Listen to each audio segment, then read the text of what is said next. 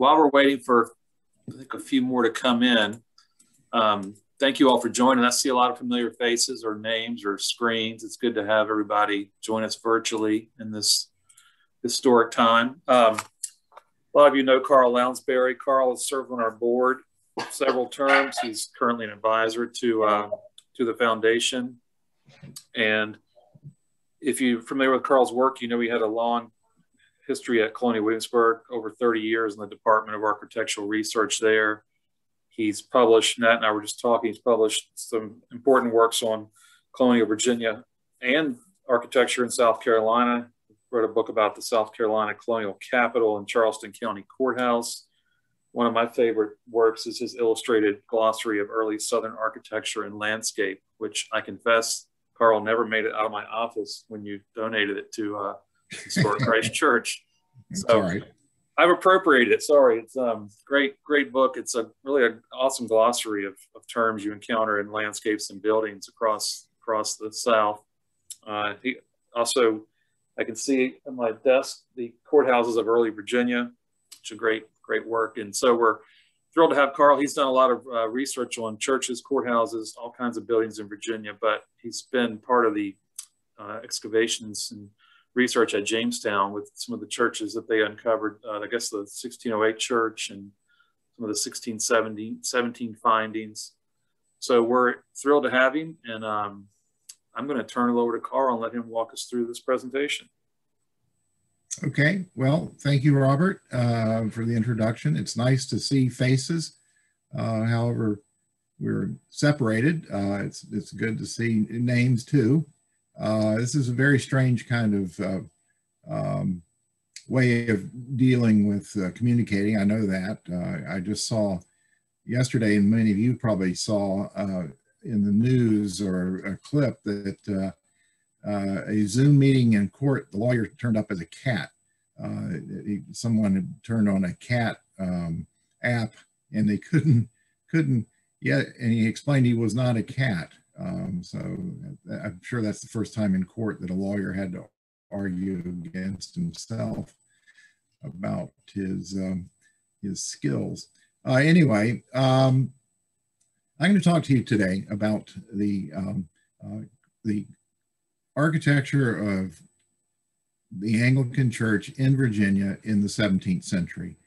I've done this before, and I was just thinking last night how much has been done in the past decade. We've been able to fill in the gaps on many different aspects of Anglican church architecture in Virginia, which is, it's sort of like as you'll see, it's sort of a dark hole in many decades. We don't have any information about what was going on here in Virginia, basically after the Virginia Company's charter was revoked and it became a crown colony.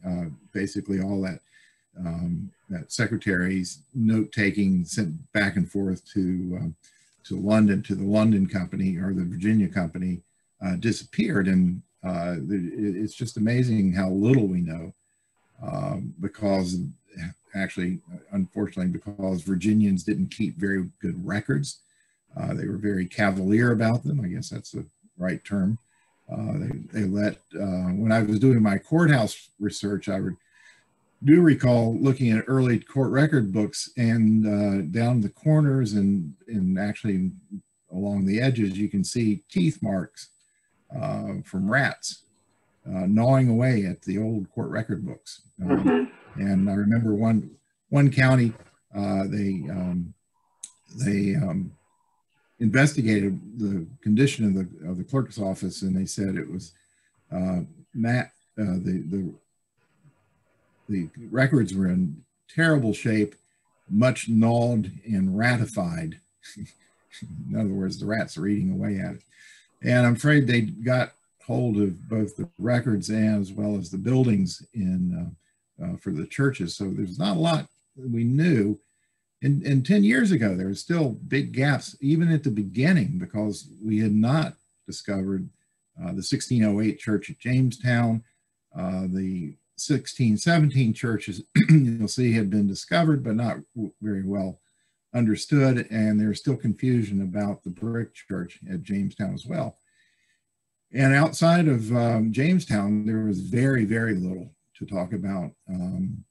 But since that time, we've excavated at Jamestown. We've also done dendrochronology at St. Luke's Church, called Newport Parish Church at the time. It's no longer 1632, but dates to sometime after the 1670s, which is more reasonable, as you'll see.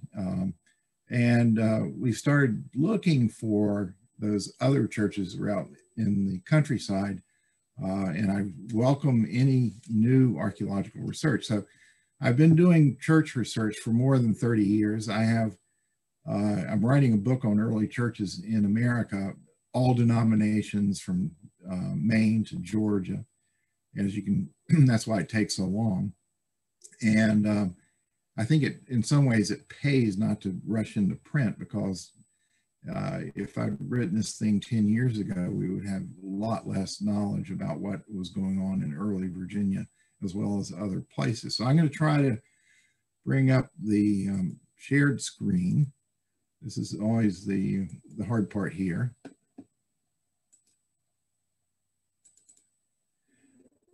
Oops. All right, can people see this? Robert, can everyone see this? I can see it, yes. Hello? Can you hear me, Carl? Okay, I can see it. I teach a class at William & Mary online, and I think one week I heard some snoring going on because I can't see all the faces, and so I knew they were deeply involved in my presentation. So if I hear any snoring, I'll stop. Anyway, yeah, it's also very interesting to place the early Anglican Church in Virginia in a timeline, and to know that in 1607, the Reformation that just simply transformed England in many ways was still, I won't say it's fresh knowledge, but it's certainly within the memory of some of the older people to have experienced those Henrician reforms, and then just the tumultuous middle of the 16th century, when first Edward VII, Edward VI, Henry's son, really turned England into a Protestant nation. And then it was completely put in reverse by his elder half-sister Mary in the 1550s. And then her half-sister Elizabeth put it back in the opposite direction. So there were a lot of jolting going on and around. So things really didn't get settled down. Not even in 1607, there's still ramifications of just how thorough the Reformation was going to be. But it was moving swiftly into being a reformed nation. But just what the Anglican Church was still up for debate between different factions of the Anglican Church. There was, in the early 17th century, there's a group called the High Church, led by a guy named Archbishop Laud. He was the Archbishop of Canterbury, appointed by Charles I, who wanted to put some of the older traditional ceremonies that had been swept away by the reforms of Edward VI in the 1540s and early 50s. And then there were a new group around, really that emerged as a distinctive group called the Puritans, derisively called the Puritans, who wanted to purify the church of all those, what they called superstitious ceremonies and lingering links to the old unreformed Catholic Church. And they did battle mainly through pamphlets first in the 1570s, 80s, and 90s, and then eventually broke out into open warfare by the late 30s, and really in the start of the English Civil War in 1642.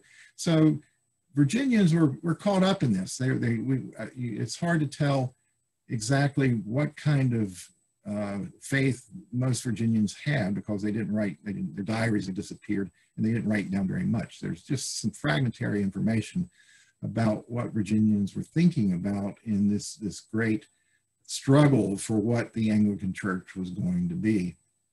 But what it was, without any doubt, it was a Reformed church. The question is how much further the Reform was going to go on. And a Reformed church basically consisted of rethinking the nature of worship services in a church.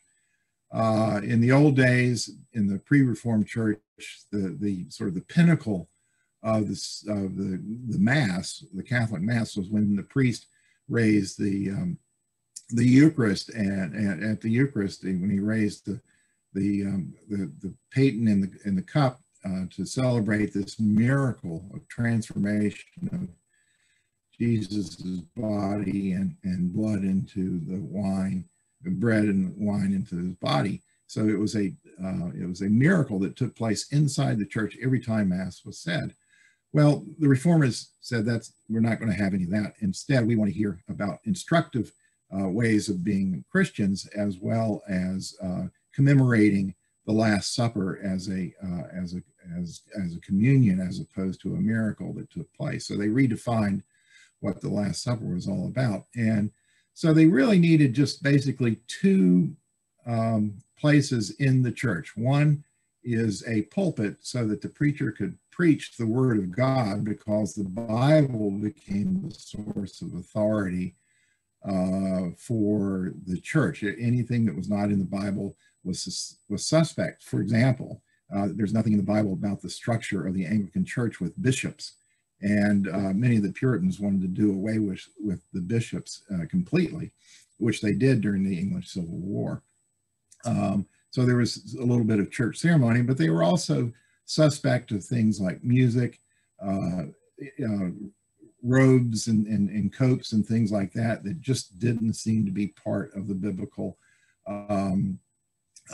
tradition, nor certain basic ceremonies and doctrines, such as transubstantiation or purgatory and a lot of these other things that they could not find evidence for in the Bible. And so they wanted to get rid of these things. But a church in the Reformed Church basically was all about preaching the Word of God. So they needed a place a place in the center of the church for the preacher to preach the Word of God. A pulpit. There were pulpits in the pre-Reformed church, but not that many, and they were only used periodically. But a central place, so the pulpit became the centerpiece for all preaching, and became the way of organizing the church. And secondarily, they needed a place for communion. And there were big battles about where to put the communion table. It ended up with Archbishop Laud at the east end of the church, but many of the Elizabethan and Jacobean Puritan ministers wanted to have the communion table right there below the pulpit in the center of the church. So there were always struggles about where that should be. But basically, they needed these two places to celebrate worship, holy worship, every Sunday. Here you see in these images a pulpit placed up high, so everyone could be seated around it. And so chairs or benches or pews started to come into fashion, whereas before there was little seating. There's some in some churches, but generally seating became a necessity. And you can see the minister administering Holy Communion to people coming around. And that debate about how to conduct that continued to be worked out well into the 1630s and 40s. So right at the time that Virginia was settled at Jamestown, these things were not set in stone. There were still debates about all of these things in two extremes. So we always should keep that in mind.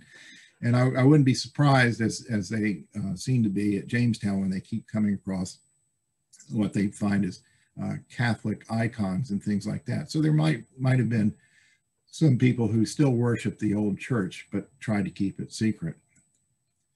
The other aspect, especially among the more Calvinist influence members of the Puritan wing of the church, was a great concern about having icons, things that were definitely what they saw as proscribed by the Ten Commandments, the second one about having graven images.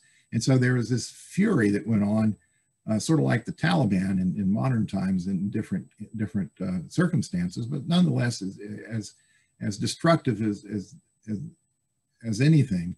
There are these moments of rage, especially in Holland and throughout Germany and parts of France, of tearing down the old statues and believing that these were things that people worshipped instead of the Spirit of God.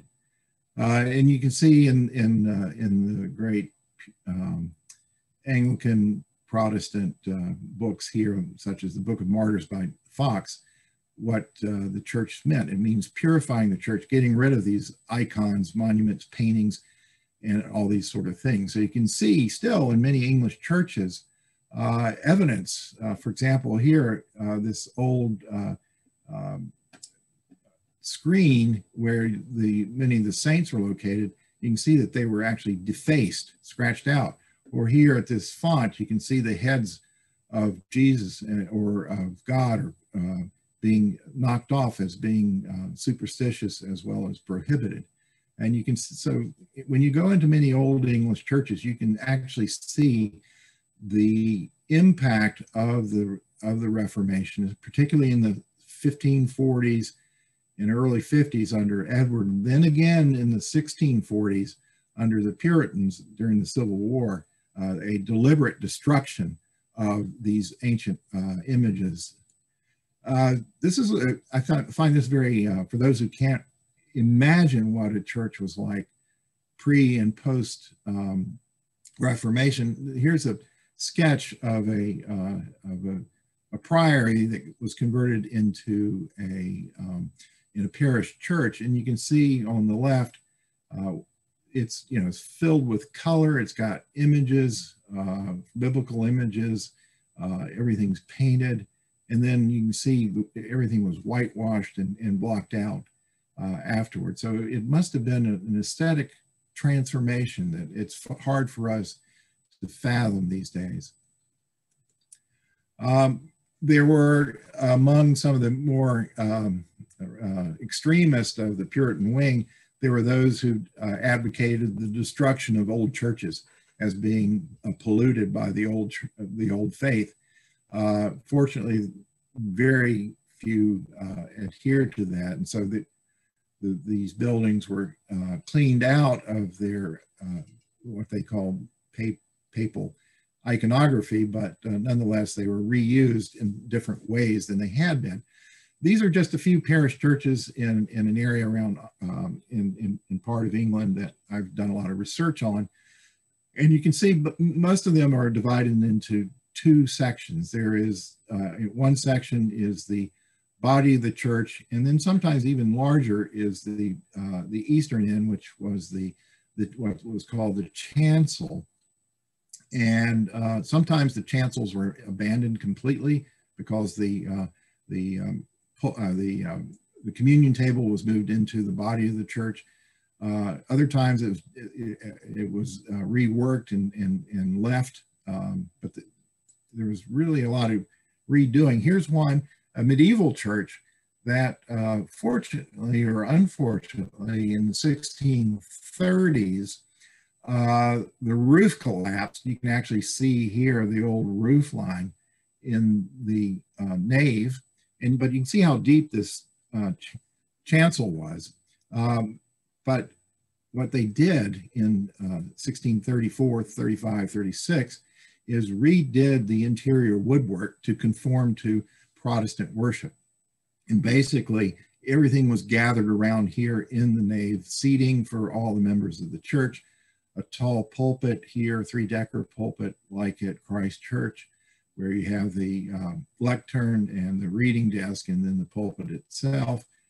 and some pews for different members of that, that community. And the communion table may have been down closer here at one time, but now it's at that far end of that very deep chancel. It's sort of in just like a whole different room. Part of the work that I did both for Jamestown and St. Mary City when I was studying early 17th century churches, I went around looking for those that retained a lot of their fittings from the first quarter of the 17th century. And it's not that many. In fact, I found a book, which I found very useful, and it was called Churches the Victorians Forgot. It was a thin volume because the Victorians were, if anything, very thorough.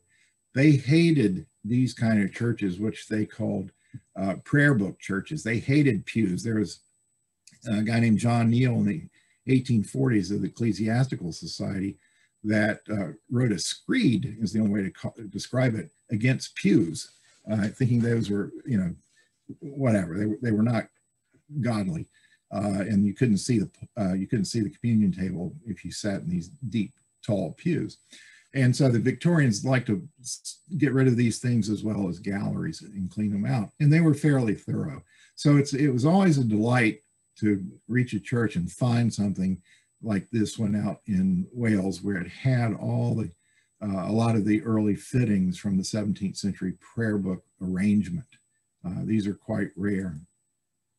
Here's another one, just a little tiny church in East Anglia, but it fit perfectly for my Jamestown research because all of this dates from the first decade of the interior woodwork. The church itself is a medieval church, but the interior woodwork, all of this dates from the first decade of the 17th century. The pulpit itself is 1604.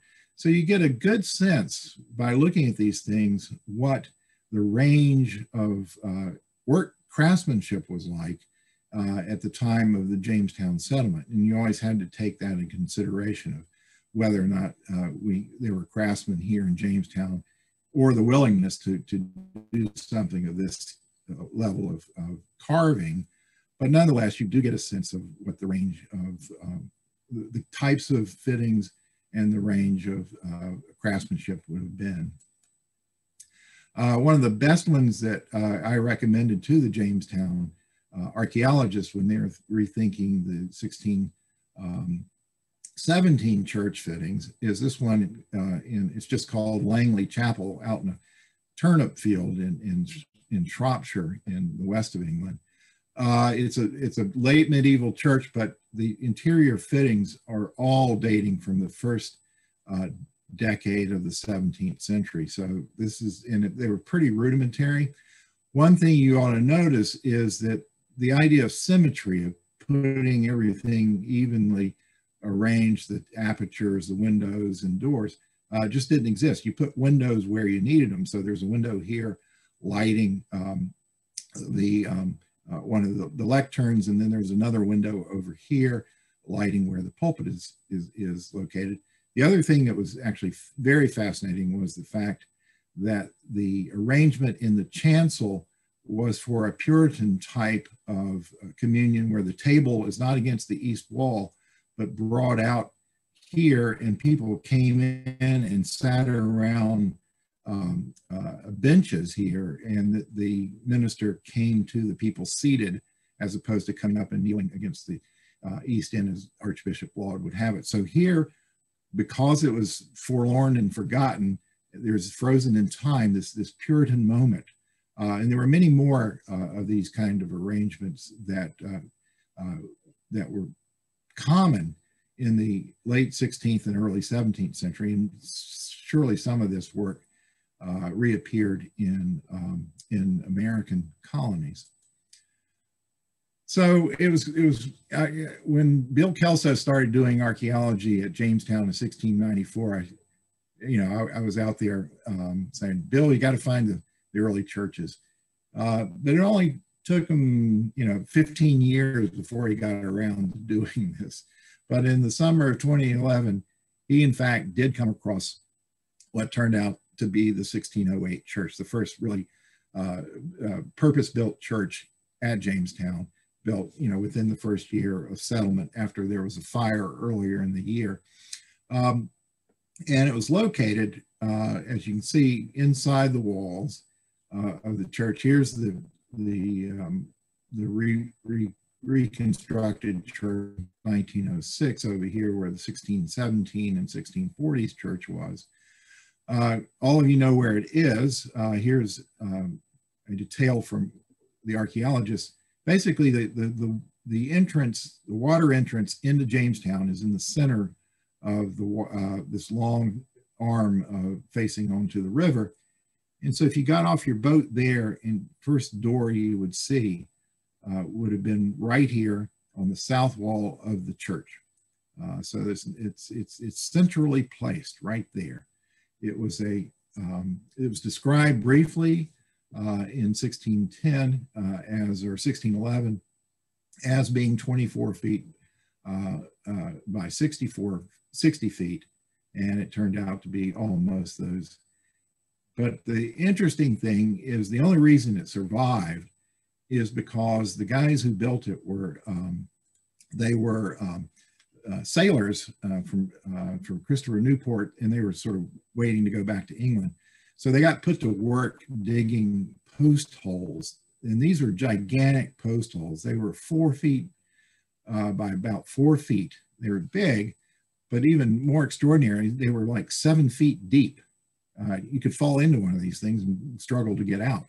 The reason they were so deep is because the span was so wide, 24 feet, that these 1 foot square posts sat down there, and they had to be stable to carry a load without any internal supports to do that. So, and it worked out very nicely. I remember when they were working their way from the east to the west, and I told them, if you find a post in the center of the west wall, that means there's no doorway there. It's going to be probably located here, where it was traditionally on many churches. The south wall is where many entrances in English churches are. And sure enough, they found that and said, your doorway is going to be right there, and it just happens to be right across, right at the entrance. So that made nice sense. So we worked this out, and I designed some fittings for them in case they were wanting to reconstruct it, not physically, but certainly in images.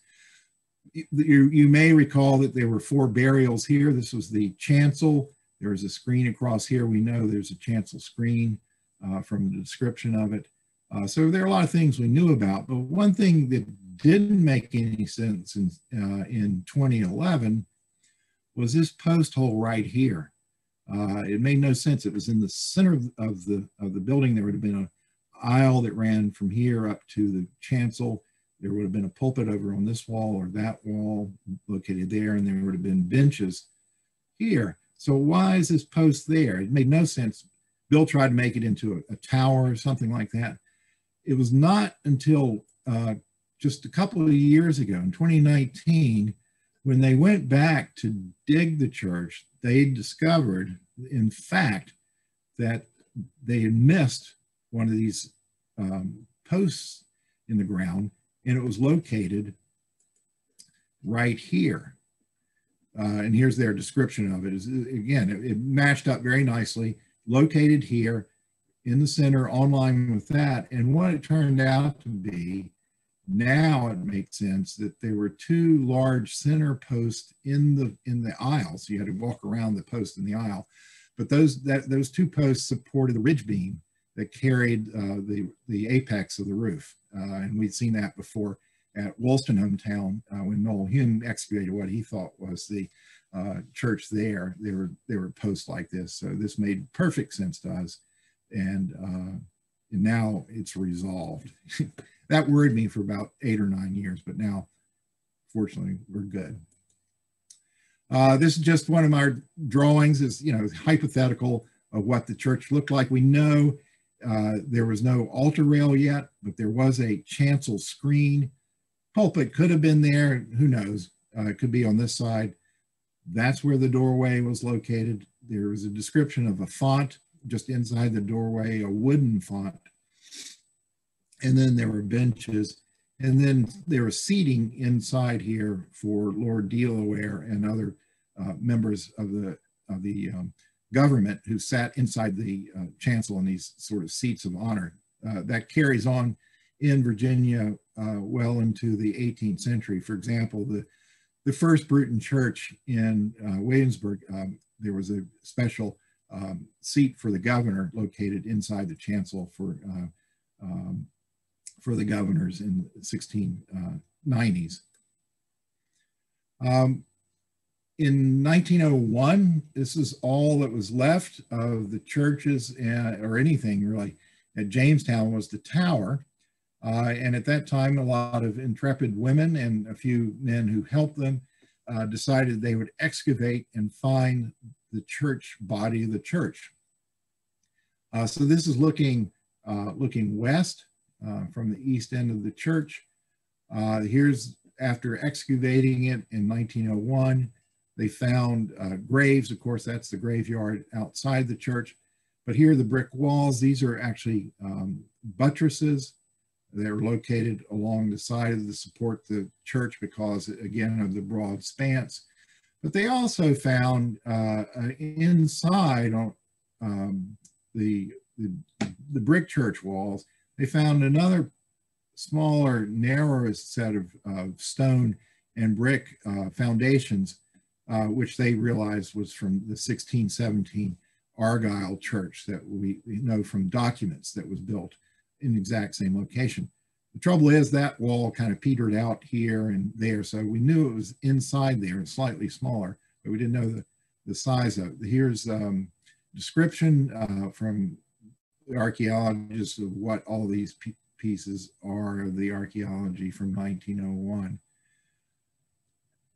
Fortunately, again, hanging around long enough to get them to move, so they realized 1619, the anniversary was coming up, 300th anniversary of holding the first House of Burgesses meeting inside the 1617 church. So they decided to go back into the church and excavate it. And they spent 3 years from 2016 to 2019 excavating the church. Some of their descriptions of what they found found lots of burials, but even more importantly, what they established was, in fact, they found more evidence of that 1617 church. But I was quite excited that, here's the foundations found in 1901. This is all we knew about that church of 1617. We knew it was probably about 55 feet long by 20 feet. I think it was described that way, but other than that, we thought it was parallel with the interior of the brick church, and it was just sort of built around it. But in fact, what they discovered, despite all these burials in here, there was remnants of the west wall with this yellow clay foundations that ran across here. This is about maybe 6 feet from the east wall of the brick church foundations across here, just fragments, tiny little fragments. You might see a little bit of there and there of the east wall of the church. So that was very nice to establish that. But even better, remember the old days and when we could all go out and look at things? This was just 2 years ago now, in 2019, about this time of the year. They were going to repair inside the tower, and they were looking for the church foundations. They had to remove about 5 inches of concrete that was laid down here. And once they did, they discovered perfectly intact brick foundations for the 1617 church. So there it is, in situ, untouched. And this is now what we now know is the church. This is the dimensions of the 1617 church, about 19, almost 20 feet by 50, say 53 feet, 21 feet by 53. But you can see it's not inside here, it's moved further west. And so when they had to build this brick church, they had to tear down part of this but kept it basically where it was. So that's fabulous to find that kind of information. They also found a whole lot more about the brick church. Just briefly, it was probably started in the early 1640s. It was still incomplete by the late 1640s. There were very few people in Jamestown by this time, maybe just a handful of families, and it was very difficult. A lot of the parish itself was shrinking. They were moving, the south side of the James River used to be part of that parish, but it got hived off. And so there are fewer and fewer people there to support the construction of a brick church. But we do know it was eventually finished by the 1650s.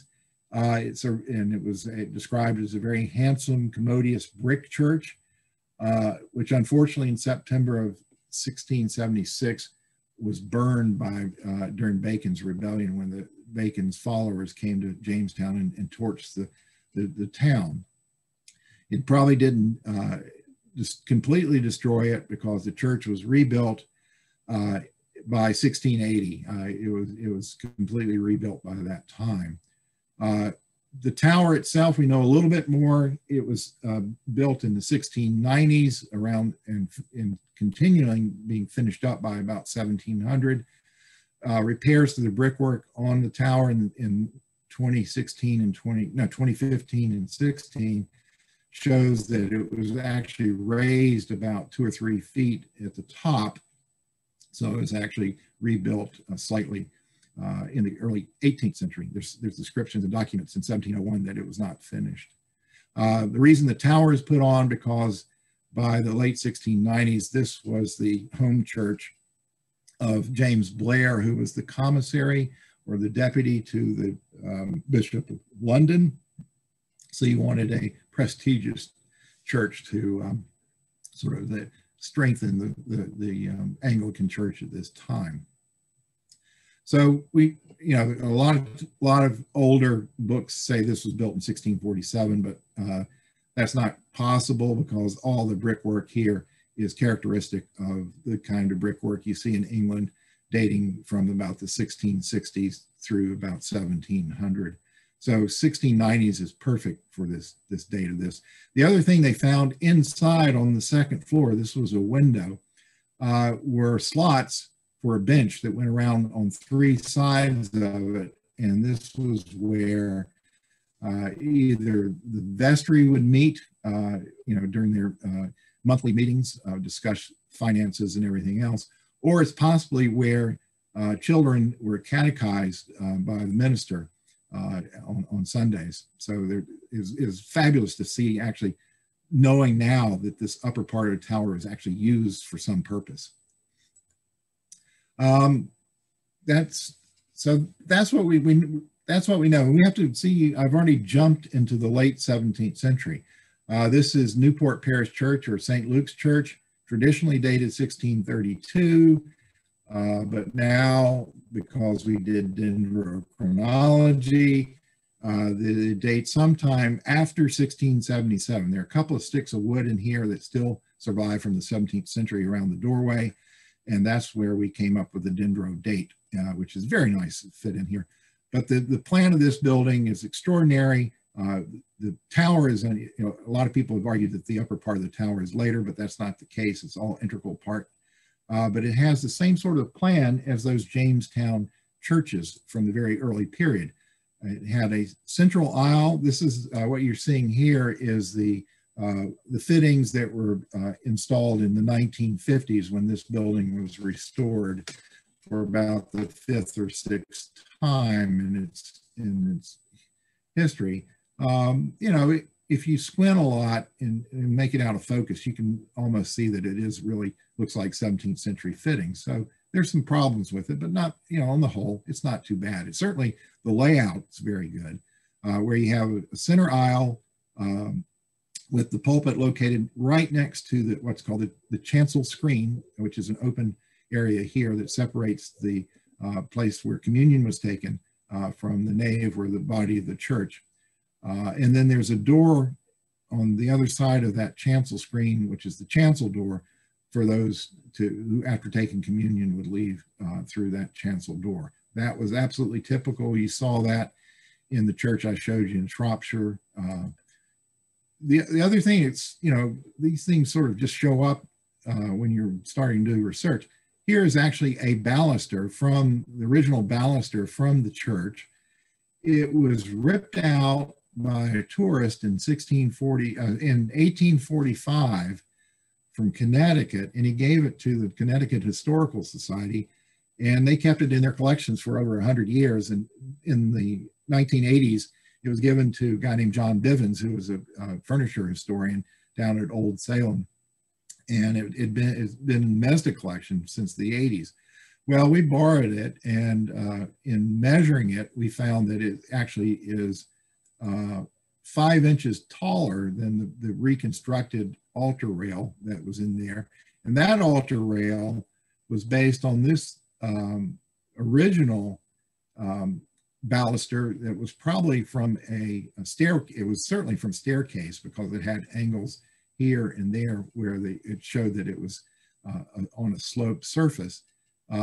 So the altar rail should actually be about 5 inches taller than what they did in 1957, but that's fine. Now, to put that church and the Jamestown churches in context, I'm going to show you a church built in England in the 1660s with all its fittings from that period of time. It's called St. Saviour in Foremark, and you'll soon get the picture here. So here is that church with all its fittings dating from the 1660s. Same sort of layout with a central aisle, pews, in this case, all the way up and down the body of the church. Then you see the pulpit located very near the chancel screen. There's the chancel screen. Again, it's pierced, very elaborate. You can see it down here, nice carving in it. But everything else, you know, again, squinting your eyes, this is what an image of a very good Virginia church would have looked like on the inside of the best parish churches in the mid to late 17th century. Here's the plan of it, and it's been called a traditional Anglican plan. This is one that was very common, built from the late 16th century, basically through the 17th century, again, exact time of settlement of Virginia. And you'll notice that the proportions they're twice as long as it is wide, usually about, say, 65, 70 feet long by 25 to 30 feet wide, a central aisle, either a door here in the west or often also in the south. But you see here's the chancel door there, the pews, the font located in this position here in the back of the church. Again, just like Virginia churches, you have the clerk's desk, the reading desk, and the pulpit, the screen. In this case, it's a slightly later 18th century iron railing around the communion table up against the east end. It was Archbishop Laud who in the 1630s basically said you've got to put a railing around your communion table to prevent the profane use of the communion table. Often teachers would take the table out and use it to teach their students, or dogs. There's always dogs in churches, and dogs would profane the holy table, as they said, so they needed a railing around it. But the Puritans hated that, and during the Civil War, they chopped those down. So you see seating around the outside in the chancel for people waiting to go up to take communion and then exit out. Windows, again, are not necessarily symmetrical but are placed, and you can see buttresses are quite common straight through the 17th century. Just to give you, here is Newport Parish Church, the same scale as St. Saviour in Foremark. It's the same. This is the basis for that. These traditional English plans. Here is the first Bruton Parish Church. It was excavated in 1938 by an amateur because they had those crazy people who thought there all kinds of things were buried in the churchyard. That they sort of, this was 1938, they thought the answer to the world peace and Shakespeare's and the crown jewels, they were all in some vault in this church. And they came back in 1991 and wanted to dig again in this place, which was quite exciting for Colonial Williamsburg. Here's the plan of the church by a traveler who had a first grade education in drawing, but nonetheless, you get a sense of the church. It had buttresses. He unfortunately didn't draw them, but it had these shaped gables, and it also had a churchyard enclosed in brick. And here is the gate on the north side. And it had this little, probably brick ball there at the top of the pediment. A brick ball very similar to that one was discovered by archaeologists in Gloucester County at Abington Church after a tree fell over during one of the hurricanes in the old 17th century church. So that was, again, a nice little discovery in recent times. But the plan of this is exactly the same as all the rest. There's Newport Parish Church, you see, almost identical in terms of length and width, all worked out. So there would have been a doorway here, a chancel door located here, and in this church, the chancel screen was located there, and a seat for Governor Nicholson when he became governor in Williamsburg in 1699 was located right there. These kind of churches, there are not many of them, but a few that survive, you get the same sort of pattern. This is St. Peter's Church in New Kent County. These are some of the largest bricks I've ever seen. There's a guy named Thomas Brickwall Jackson who built it, and these are massive bricks. I don't know what he was into, but he built with big bricks. What happened is in the 18th century, they added a wing onto here, but it's the same sort of arrangement, 64 feet long, 28 and a half feet. The tower was added by a guy named William Walker in 1740 for Reverend Patrick Henry.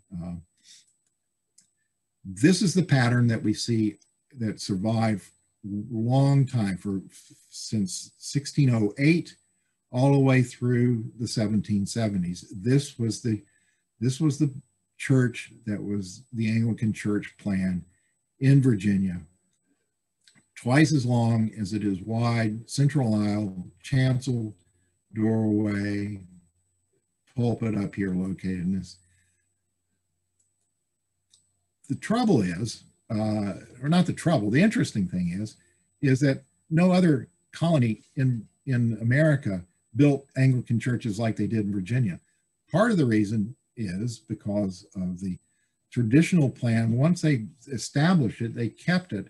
And as many of you know, the Anglican Church was basically orphaned for about a century, basically from 1624 until around the time of James Blair becoming the commissary in the 1680s and 90s. They've eventually started taking an interest in their diocese of London, which Virginia was a part of, started taking interest again in the church. And by that time, being Virginians, once you do it, it becomes settled way of doing things. However, everywhere else in the American colonies, the Anglican Church was not established where it was until the very end of the 17th century. And by that time, there was a fire in London that destroyed most of the churches and were rebuilt. And they were rebuilt on a different kind of plan, not that traditional plan, but this more auditory square box plan called an auditory plan. So here's St. James in Anne Arundel County. The main door is not here in the west end. It's in the center of the south wall, and the pulpit is directly opposite here. In other churches, there might be galleries around here. Now, if any of you know anything about New England churches, that is exactly the meeting house plan that became very common in New England. at the same time. So Virginians created this traditional plan. They stuck with it all the way through, and everywhere else they moved on to more modern plans. So that what makes Virginia so unique is it stands out as being harkening back to an older tradition. The other thing we think about Virginia is that it was a land of brick churches, but in fact, we know that the only thing that really survives, except for 3 or 4 occasions, are a few 40 brick churches, and there are about 4 frame churches.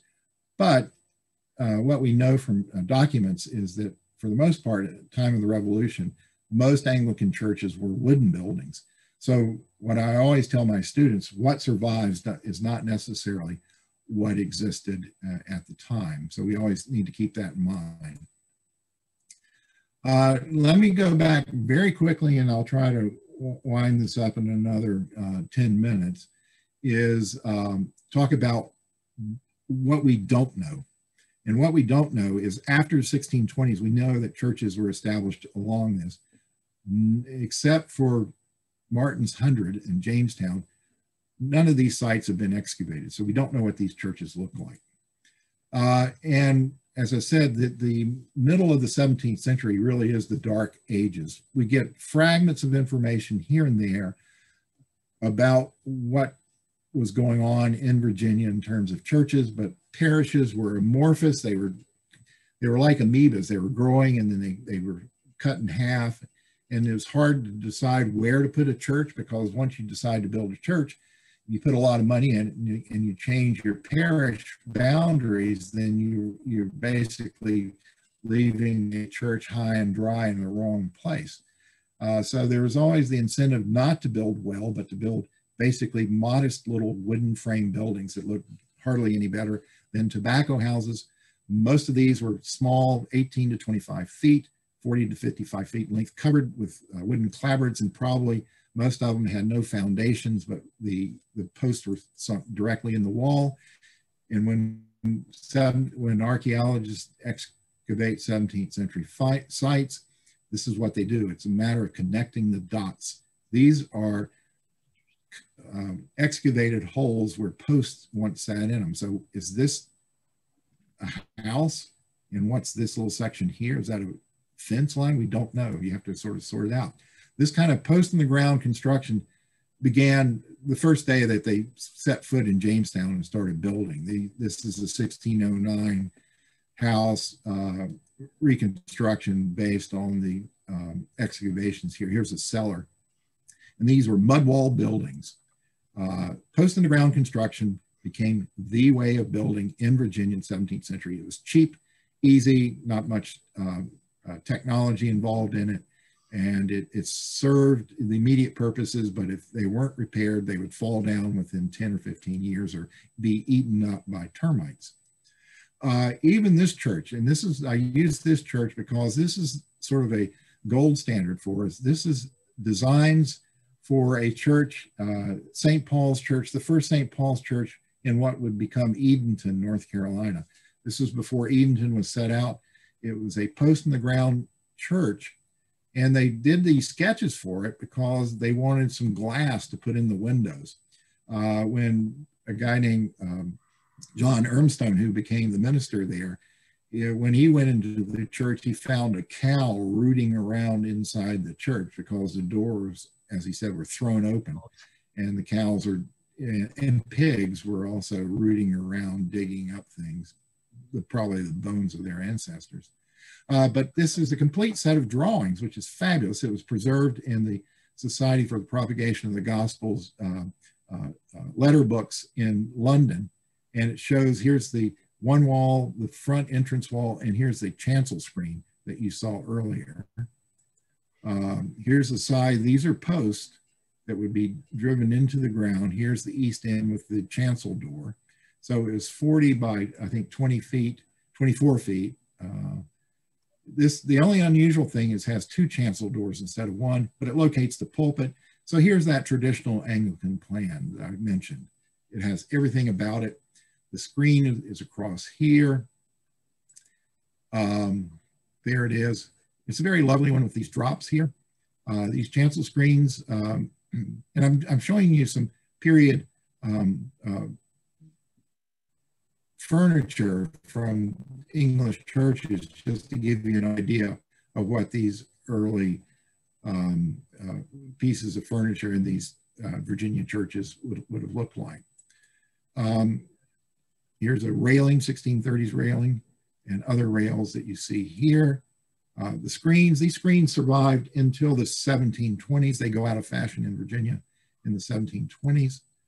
Here's one in Bermuda that survives from the 17 teens, one in England from the 1650s, I think.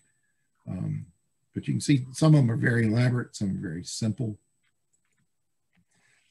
Pulpit, you get all kinds, from very simple ones to more elaborate and elaborately carved ones that you see over here. And seating, all kinds. Here's the lollipop version here. Here's one with the sort of fleur-de-lis and basic ones that we see. And then we get enclosed seats or pews, simple paneling. Eventually, there are some more elaborate ones. These are called gentry pews for the sort of the gentry of the parish. These kind of pews actually were built here in Virginia at Poplar Church in Petsworth Parish in Gloucester County in 1677. There's this description of two of these being constructed inside the chancel for the wealthy people of the parish. So these kind of enclosed gentry pews did exist here in Virginia, showing there is a hierarchy of fittings. So I come back and I want to finish up here with Christ Church. Of course, it's an extraordinary building. People always say, what's the greatest building around? And I say it's Christ Church. I mean, it's unbelievable that the best church in Virginia ever built in the colonial period still survives and pretty well intact. I mean, that's just extraordinary. Usually you don't get both of those together. But what preceded this building? What preceded it? Well, they set out to look, and it's only been 15 years when Thane Harpole and Dave Brown did some test excavations to the east of the church, finding elements of what possibly is the earlier 17th century church. But, they didn't find enough to really delimit the size of it or even talk much about how it was put together. There are fragments of paving tiles and things like that. So, it's easy to conceive of this as it being a post in the ground church, but with some fancy woodwork in it, with paving tiles. I expect it would be twice as long as it is wide, but we just simply don't know. I'll leave it there as a possibility of something that we will discover. And maybe in 15 years' time, I will be able to come back to you and tell you what we found there. Maybe it's sooner than later. I will leave it at that. Amen. And I will end the show and try to stop that. So I'm back here for questions that anyone might have. Thank you.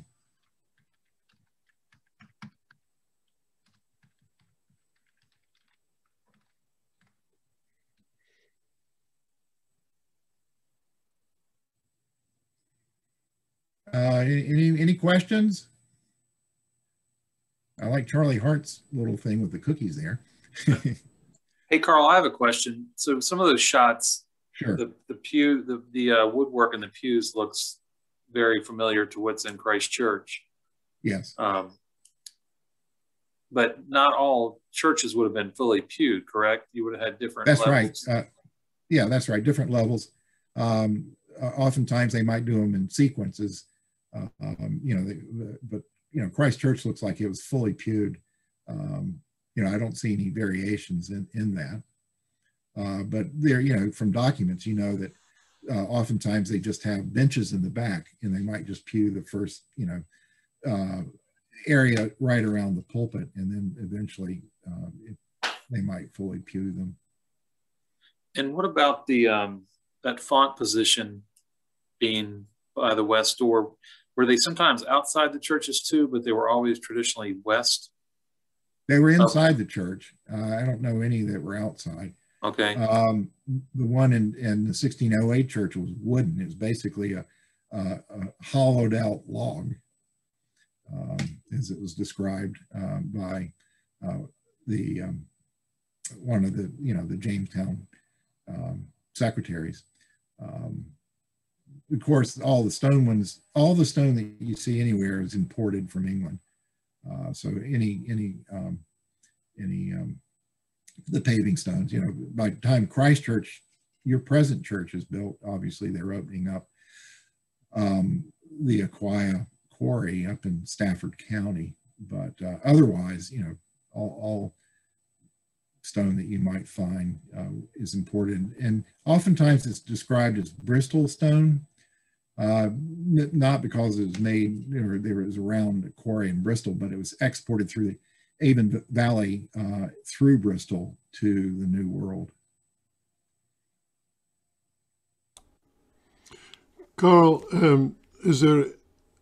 have you ever seen any indication of gentry pews either at Bruton or at Christ Church? Well, yes. I mean, at Christ Church, the two, the pews, the Carter pew, it's bigger. It was upholstered. It had a railing around with a curtain. I've never seen one that had a fireplace in it. I found a few of those in England where they, basically they brought their easy chair in and had a fireplace going, and they could walk out and be right next door to the manor house. There are occasionally galleries that are built specifically for the gentry, and they sometimes they were given permission to actually cut a window in to light it. A couple of those, I think Dell Upton illustrates some in his book on the parish churches of Virginia that was written in 1985. Actually, his book inspired me to start doing this research on churches, because I said, well, if you've done Virginia, I'll just go up in Maryland and do the same thing, and I can knock that out in a year. And as soon as I got to Maryland, I realized they're not even the same form. And so that made me have to rethink the whole idea that Virginia was a unique experience.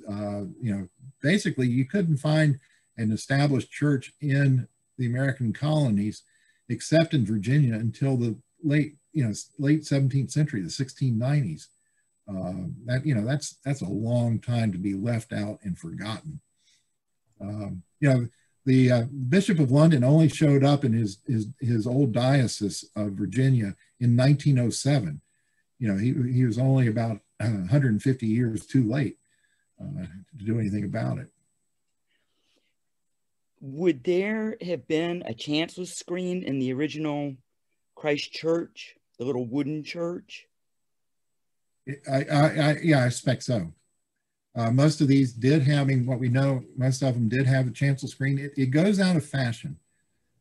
Christopher Wren, I think, erected a couple of them in the London churches that he rebuilt, in part in response to the conservatism of the vestry that was commissioning the construction of those churches.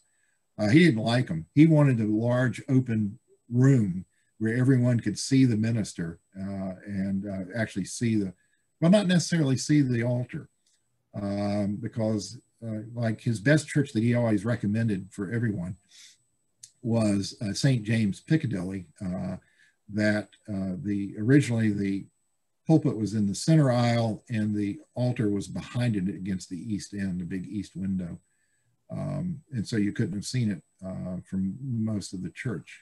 And of course, the Victorians hated that. They really wanted to see the altar.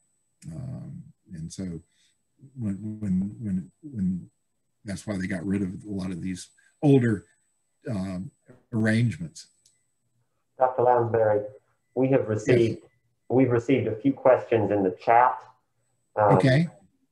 Let's see, Rebecca asked, besides Jamestown and St. Luke's, do you know of any other Virginia churches with buttresses? Well, Bruton Church had buttresses.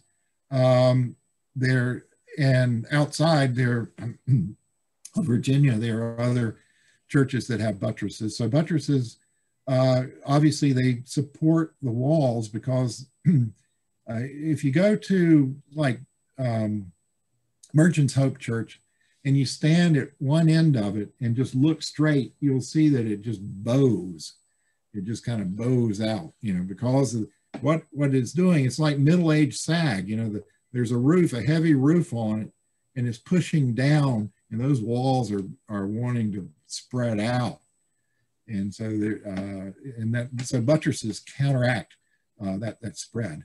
So yeah, we often think of buttresses as being medieval when they were, but they also survived well into the 18th century in many places.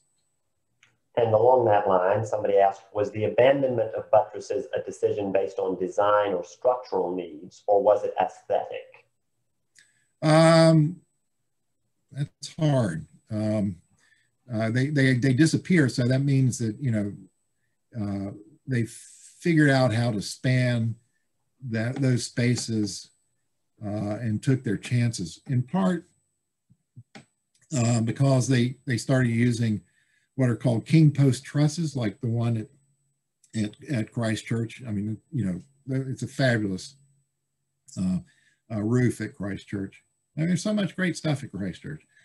And the king post helped because the king post acts as in tension. It kind of pulls the lower parts of the principal rafters. They're trying to keep it from spreading out, and it's pulling it back in. But, you know, clearly it must be aesthetics in the end, because, you know, you don't see them by the end of the 18th century. And, you know, so they've improved their building technology, and aesthetics kind of went along with that.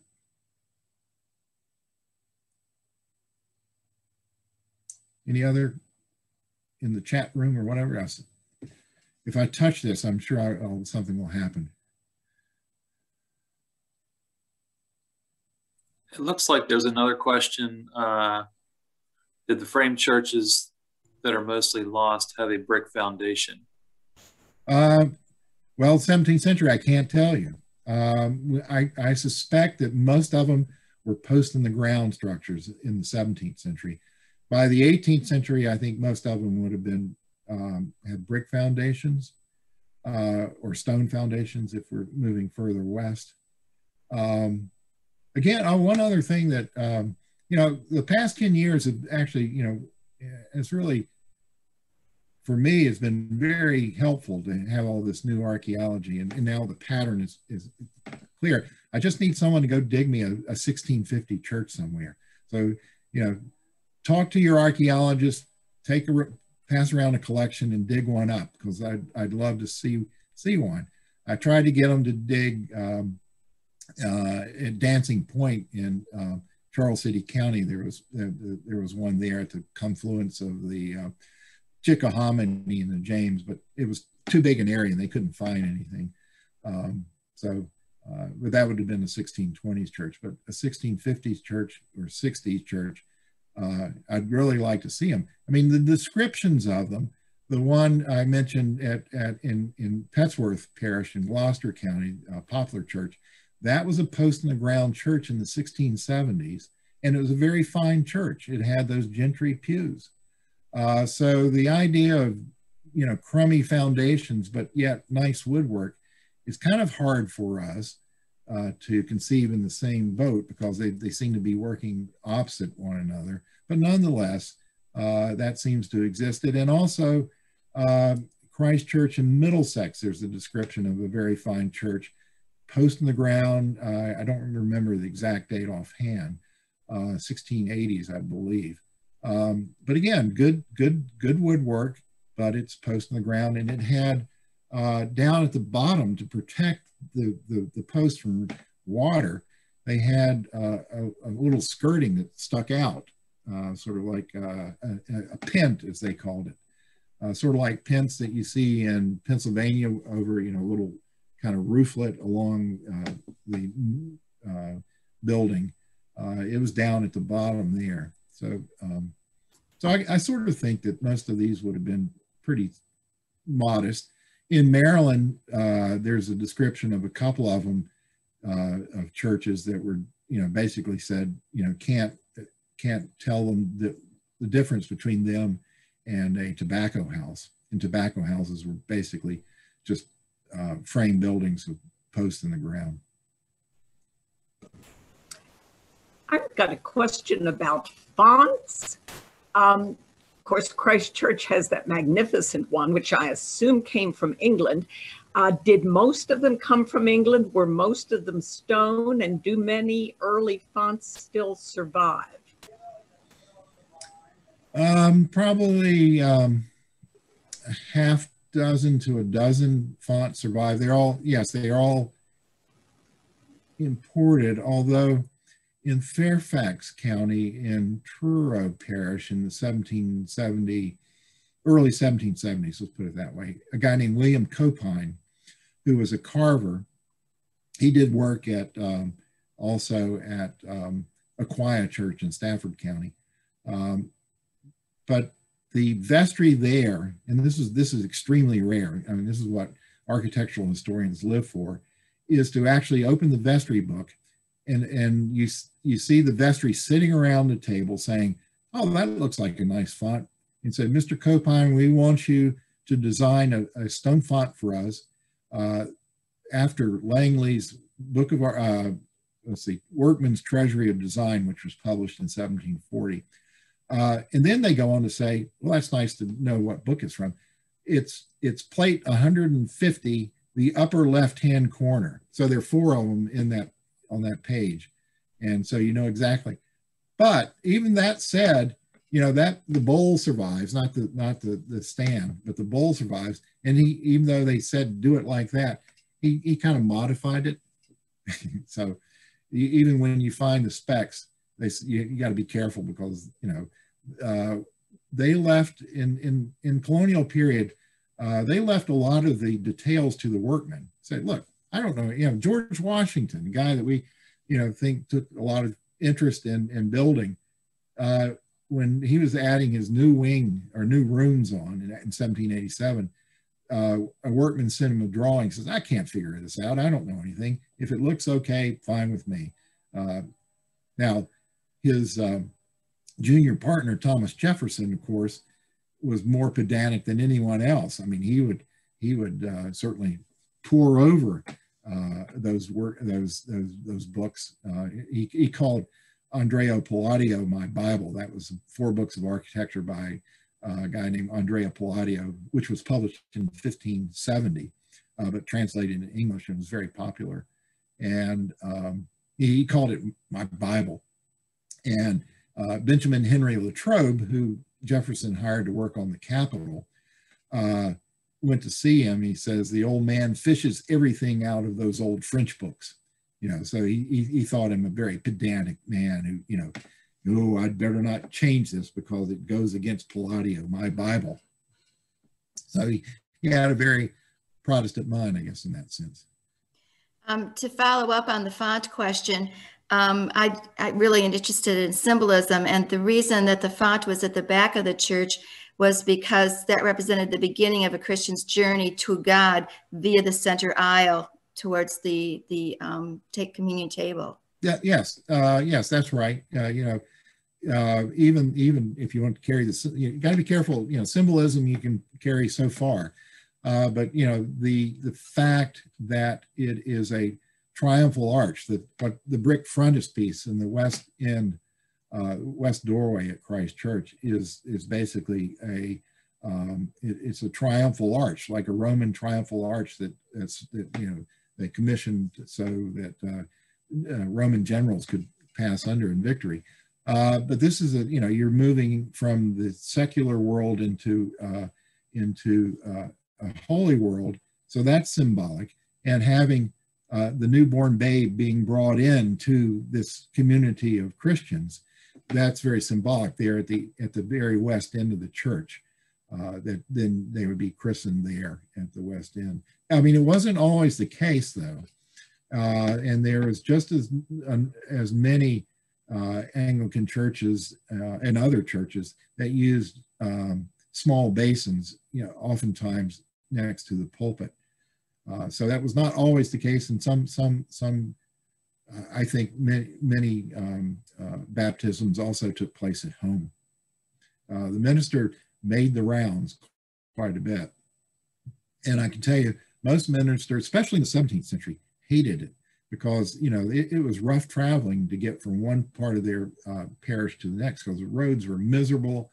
You know, people got lost all the time. You know, there's stories of being, you know, camping out, and wolves are just right on the other side of the fire. And so you always sleep with one eye open so you won't be eaten by a wolf.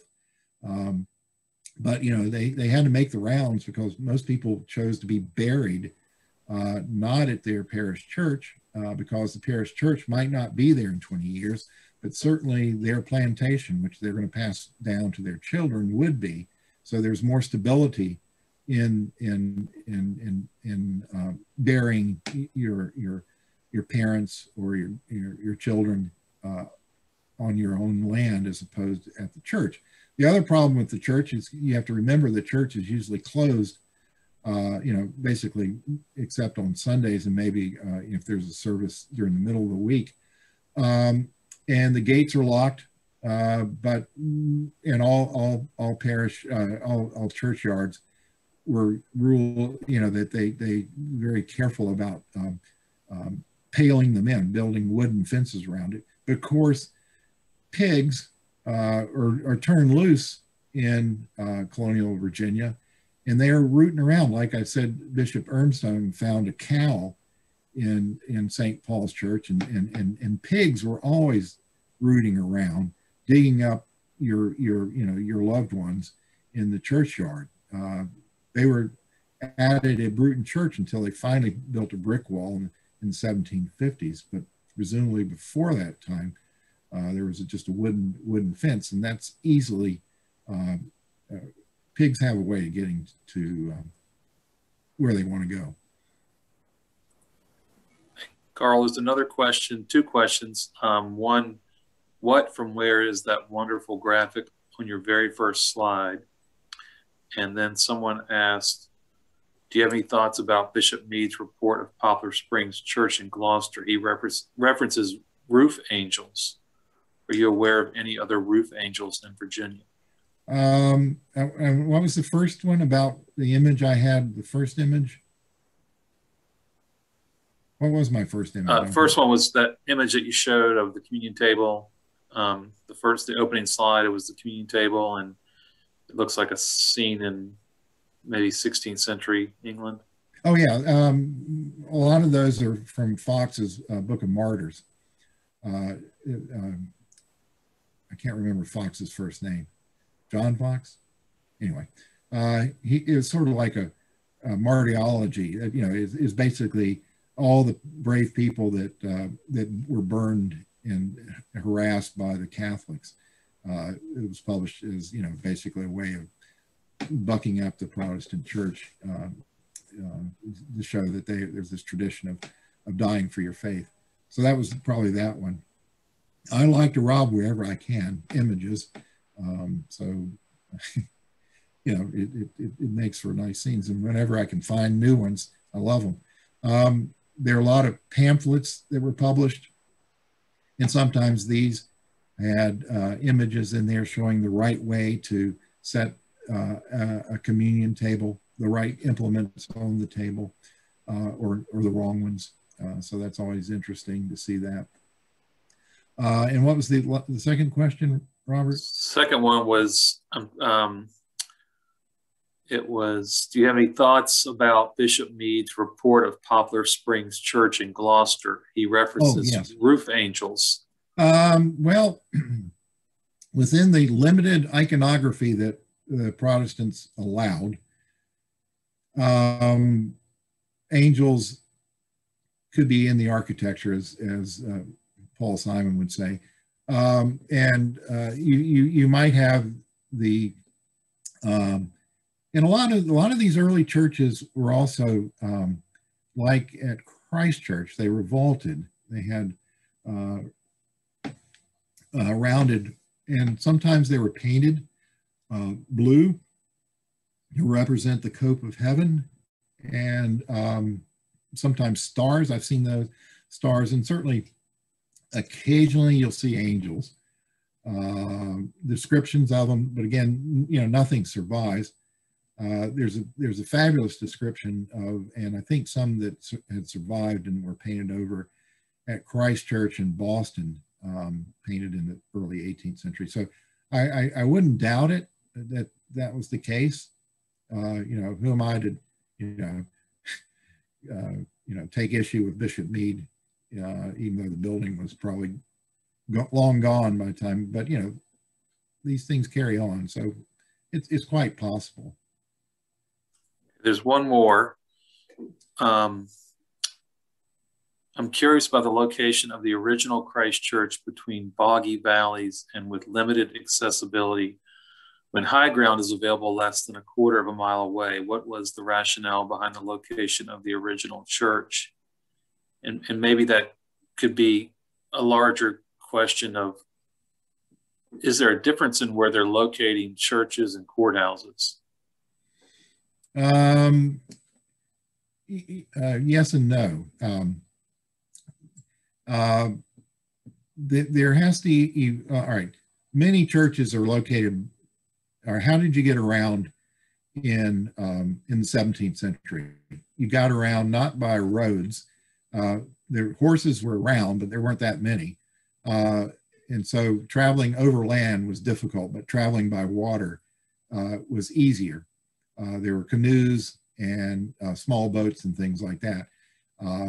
Parishes span the water. For example, there are many parishes that span both sides of the James River. Same thing in the Rappahannock River. So the parishes on the south side in Middlesex County used to be part of the Northern Neck, and they would simply hive those off as more and more greater number of people being settled in that area.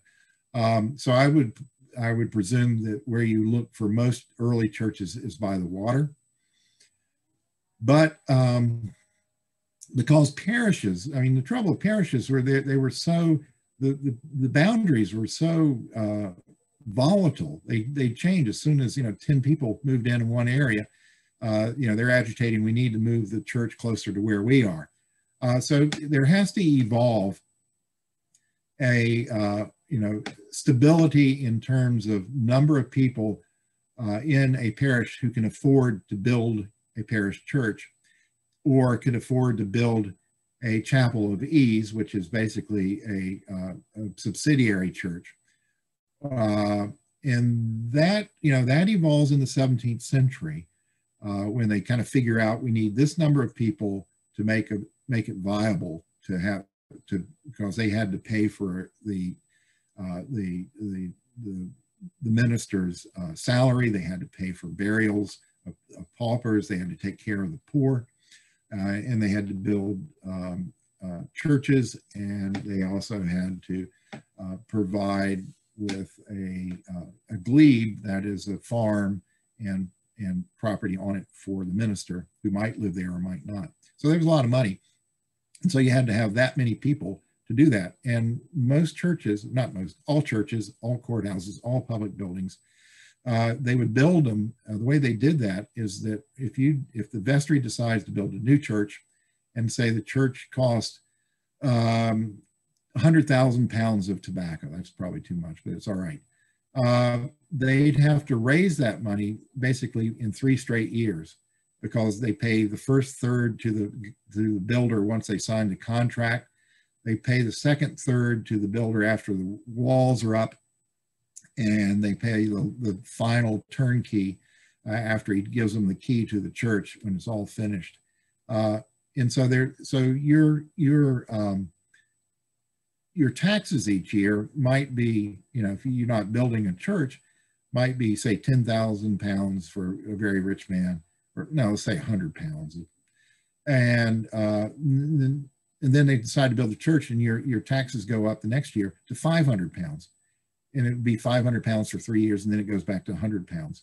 So, it's a major decision to build a church. It was often called the plague of building. It was such a struggle to build many of these churches because they didn't have money. They they couldn't rely on anybody except themselves.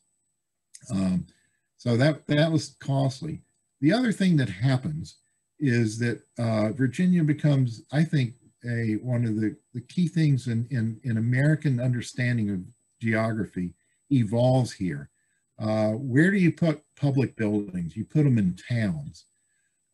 If there are no towns, where do you put public buildings? Well, the early courthouses are by the waterways, but they might be very inconvenient for most people, and they complain about it. So eventually, especially when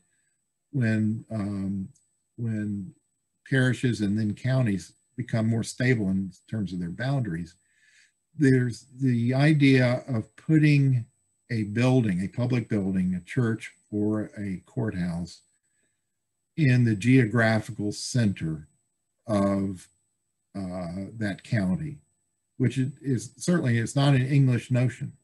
And it shows up. It's there by the late 17th century. So they're going to make access equally difficult for everyone. It's sort of an odd sort of thing, but that's the way it worked. They usually, when they try to find the geographic center of the parish, they might try to locate it near a road. And certainly they want to have a good spring or water source there for obviously necessities of the people as well as cleaning the building. But they will locate it in the center, usually along the road or something like that. So from some counties like Middlesex County, it's very easy because there was a road. The county was narrow, but it's like 40 miles long. And so they put one in the center, but then they put two chapel of eases, one in the north and one in the south. And the one in the south and the middle one still survive, all dating from about 1714. And they're basically, every 6 or 8 miles apart, figuring that you could walk to church at, in a reasonable amount of time. But that took a lot of extraordinary effort. And the problem was you might have a church service, but it wouldn't be a full church service because you only have one minister, and that minister might make the rounds. So he might be in the main church for 2 Sundays, and then in one of the chapels of ease one Sunday, and the other chapel the other Sunday. So, you don't, that part of the 17th century problem is not, well into the 18th century, is not having enough ministers to fill their pulpits. They were always struggling for that. In 1650s, they write to the Farrar family of Little Gidding of T.S. Eliot fame, saying, maybe a fifth of our pulpits are occupied, a fifth out of, say, 60 or so. So maybe, an eighth. I can't count, but anyway, not many. So a lot of places didn't have a minister for a long periods of time. Hey, Carl, how are they determining location in English parishes? We know those parishes are smaller, correct, than Virginia parishes, or not? But how are they determining location in those churches? They vary. They do vary, Robert, because up in the north, in the Dales and in the Lake District, they're very big parishes. They're almost Virginia-sized parishes, several miles. Elsewhere, they might be very tiny. But those things evolve time out of mind. I mean, these churches have been around for hundreds and hundreds of years. And they don't, once they get established in that place, some of them get abandoned because, for whatever reason, the land is gobbled up by a landowner, and he moves the church so he can have a nice green area in front of his house, but not far.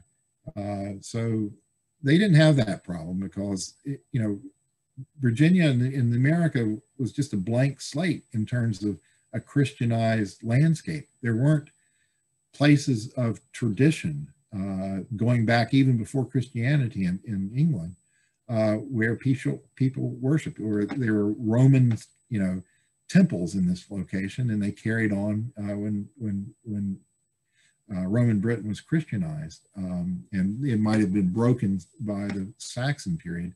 But certainly, if you look at the Doomsday Book of 1086, many of those churches, the building might be a lot different, but it's in that location. But here, it's just scrambling around. We do have, I think we missed one question in chat. When Virginia's churches began to grow into the T and cruciform layouts in the early 18th century, did the transept doors continue to serve as chancel doors in the same manner that you described in 17th century churches? Certainly in T-shaped churches like St. Peter's in New Kent County, there's they put a wing on the north side. The same thing at Vaughters Church in Essex County. There's a north wing that's put on, but there's a chancel door. Cruciform churches like Christ Church obviously work in a different way. There's not a chancel door. There are doors into those wings, which provided access, but the main entrance, there might be, in what I don't know enough about, and what we don't know because the documents don't show this up, there might be doors particularly reserved for men and doors for women, especially if they segregated seating. For example, Bruton Parish Church, a cruciform church, was built in 17 teens, and we know that the women sat on the north side of the nave and the men on the south side. Now, what we don't know if men and women entered separate doors. This could work, and the reason I say that is because I remember during the Falklands War in 1982, I guess it was, and after it was over, the British sent a new governor to the Falklands, and he made a faux pas of entering the church as a sort of liberation worship service. He entered the women's door. He went in the wrong door.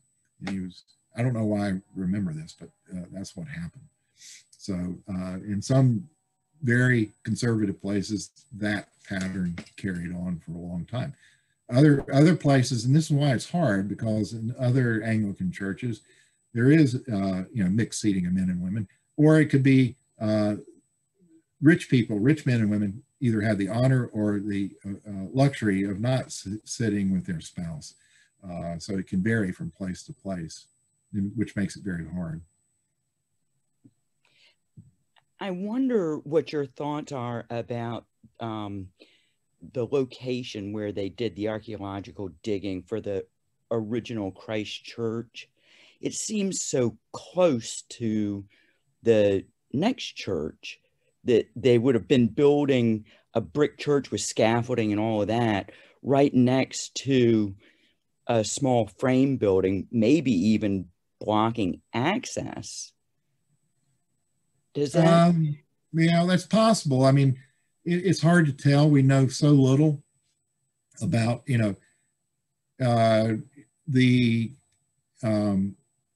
earlier there was a brick church that preceded the present Abingdon Church, which was built in the 1750s by,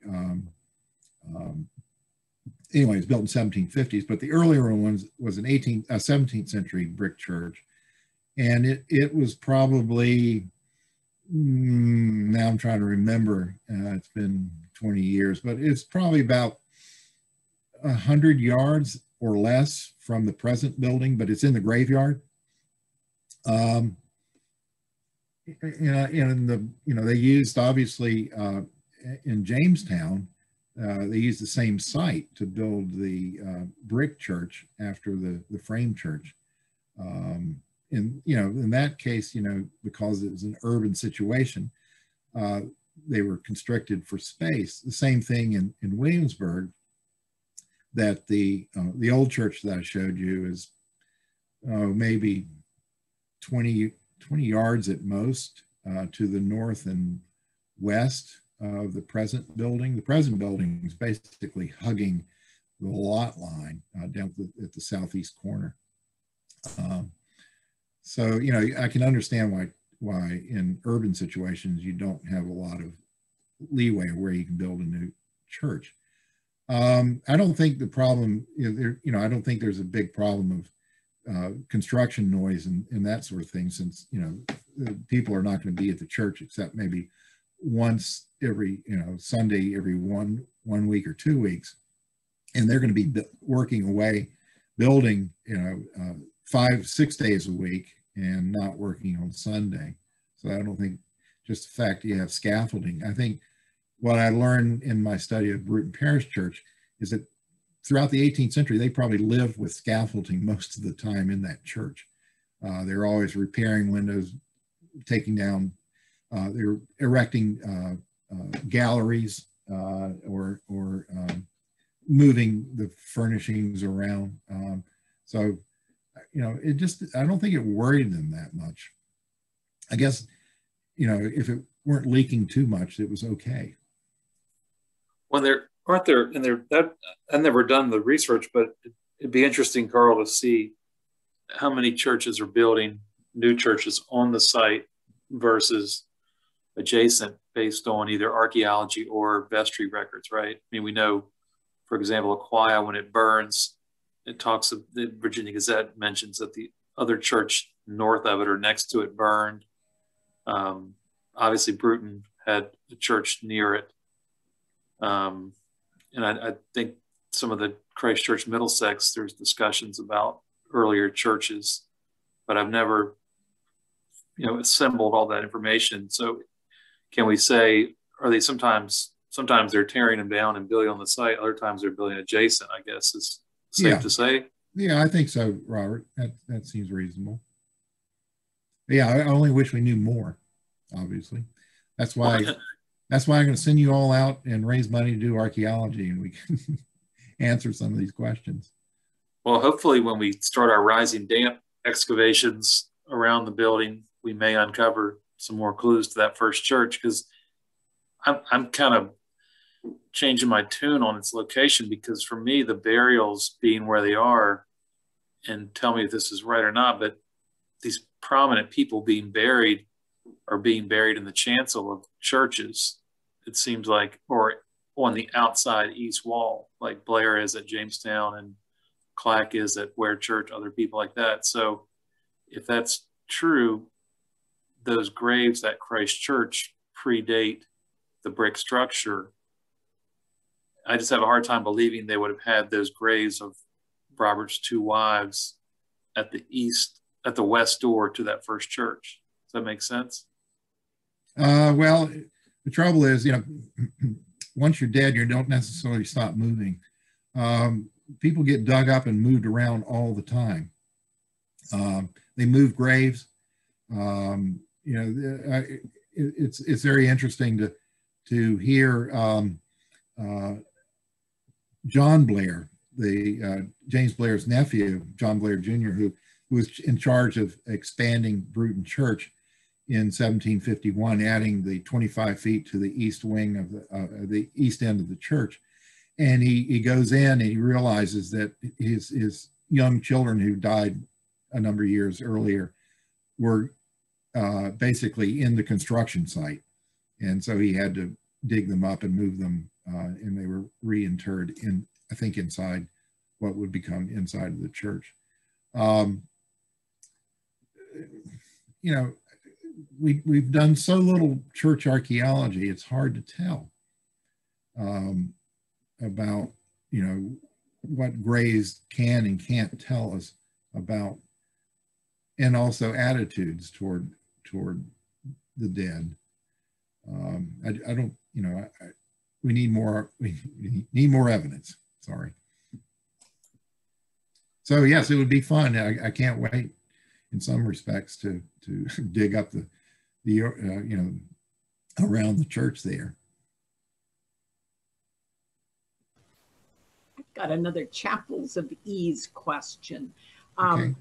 I think I've assumed most of those were frame structures, although the one you referenced in Middlesex County, is that the one that's now a brick Methodist church? That's right. Okay. But most of them were frame, weren't they? Well, most churches at any time in the colonial period were wooden. you know, Middlesex was pretty wealthy and could afford, I mean, in 1714, they specify 3 brick churches at the same time, which is an extraordinary undertaking to do that kind of major infrastructure work, I guess, as we call it today. Do we have much evidence of what the interior of a lot of these chapels of ease was like? I mean, were they fitted out with a communion table and a rail and a 3-tier pulpit, or were they much simpler than that? Yes, they'd have a communion table and rail. I mean, it'd be, you know, you got to have a communion table, and railing was pretty traditional by this time. A pulpit was common. It doesn't have to be, the point is how elaborate it could be. For example, the one at Christ Church in Lancaster, you know, had inlay, and it's, you know, you got walnut balusters as opposed to pine balusters. You know, you got more carving. So what you're putting your money into is the elaboration. And that's when I showed you those pulpits from the first quarter of the 17th century. You saw basically something that a joiner could put up. But then you saw some other ones that were highly carved. It would cost a lot of money to make those. So my assumption is that they're, you know, the chapel of ease are fairly modest. Thank you. I found a chapel of ease that no one knew about. I guess the locals knew about it in Franklin County. Again, in this past decade, a doctor from Rocky Mount called me up, says, I've got an 18th century church I want you to come look at. And you say, what? You know, you think you know that they're all, we've seen them all, but he, you know, my colleague Willie Graham, I went up there, and it was a little tiny frame building that was 24 by, let's see, 30, no, 24, anyway, something this small. It's a small wooden building, but it was described in 1769. It was, you know, they were going to build it, and they did. We did dendrochronology, and in fact, it is 1769. But it didn't have any, you know, it didn't have any interiors. The framing was all exposed on the inside. I could see where the pulpit was located, but there was, you know, you would have just seen the weatherboards once you're inside, but you could see all the posts. They were all exposed. They were nice oak posts, but there was no interior woodwork until 1950, when the Primitive Baptists finally decided to put some sheathing on the inside of it. It had been taken over by the Baptists after the Revolution, and but they perfectly happy with having an unfinished interior for 150 years, and they made changes, unfortunately, as late as 1950, or it would have been as it was in 1769. So I can imagine that's, of course, that's, you know, that was 4 hours drive from Williamsburg, which would have been what, 2 weeks or a week and a half from Williamsburg in the 18th century, out in the middle of nowhere, on the frontier. But yet, you know, it had a chancel door.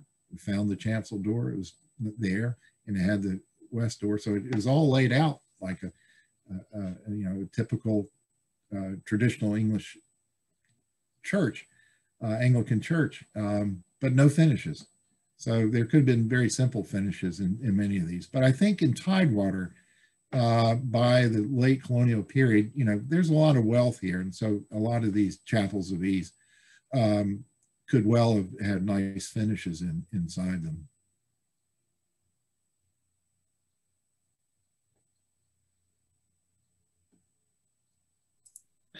Carl, didn't they find the building? If there are no more questions, I'm sorry. No, just one quick question was sure. related to Abingdon. Didn't they find the I can't remember his name, but didn't they find the builder's name in like a chancery suit from the 19th century? Yeah, James Skelton. the guy that actually built the second Capitol in Williamsburg. Same time he was building Abington Church, the present church, he was building, rebuilding the Capitol in Williamsburg, 1752-53.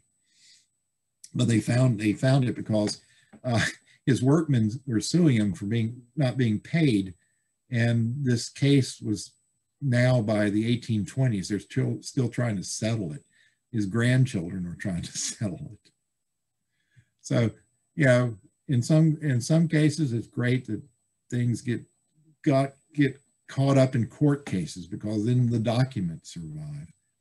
But those are in newspapers, in the Chancery newspapers for Gloucester County, which is great to actually find who the builder of the church was. Yeah, that's a great find. Yeah. Well, thank everyone who participated. Carl is fountain of font, no pun intended, of knowledge, right? But really enjoyed the great questions. And if you haven't seen, if you want to get a view of the roof that Carl talked about at Christ Church, let me see if I can get on here, and I will, hold on one second. I'll see if I can get my screen up here.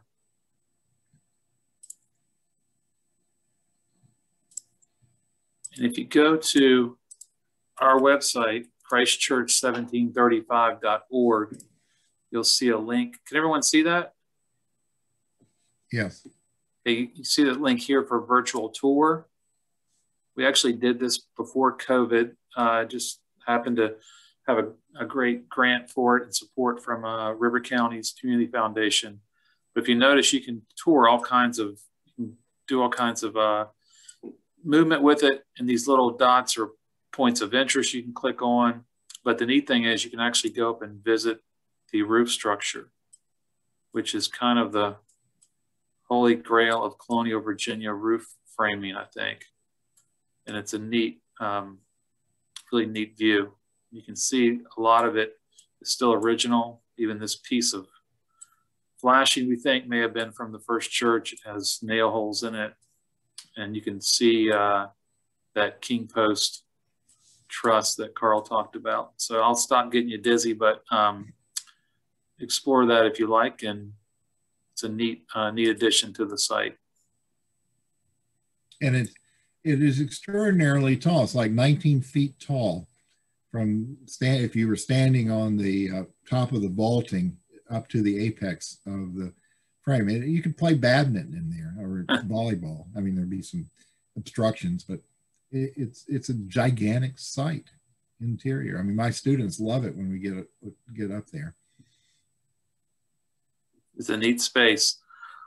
Well, thanks so much, Carl. Thanks, everyone. If you have more questions, send them on to our info at christchurch1735.org, and we'll try our best to answer them, and we'll keep everyone updated. We hope to have some archaeology taking place by May, realistically, for the Rising Damp. And we'll keep people posted on our Facebook and on our website. And hopefully we'll find more about that first church. And I'd like to thank everybody for sticking with me, and I appreciate your questions. They were really great questions. Thank you for tuning in. It's always nice to have a captive audience. And Carl shared with me one of his last Zoom talks, he had someone trying to change the slides for him. He also had roofers at his house. So he said in the middle of his talk, in the window, he has legs dangling off a ladder and off of a roof and loud music playing. So this was much more Puritan-like, I guess, than what you experienced. You know, because it was a lecture in southern France, in Aix-en-Provence. So I have all these French and English people, and there's mariachi music being played on the roof of my house, and I saw legs dangling and banging away of roofers. So it was a little bit of a distraction, but that happens. Thank you very much. That happens to everybody. Yeah, well, that's all right. Well, thanks a bunch. See everybody, and keep in touch, please. Yeah, thank you, Robert. You're welcome. Glad you could be part of it. Thanks. Sure. All right, I'm going to go ahead and end the meeting. Sounds good, Nat. Thanks.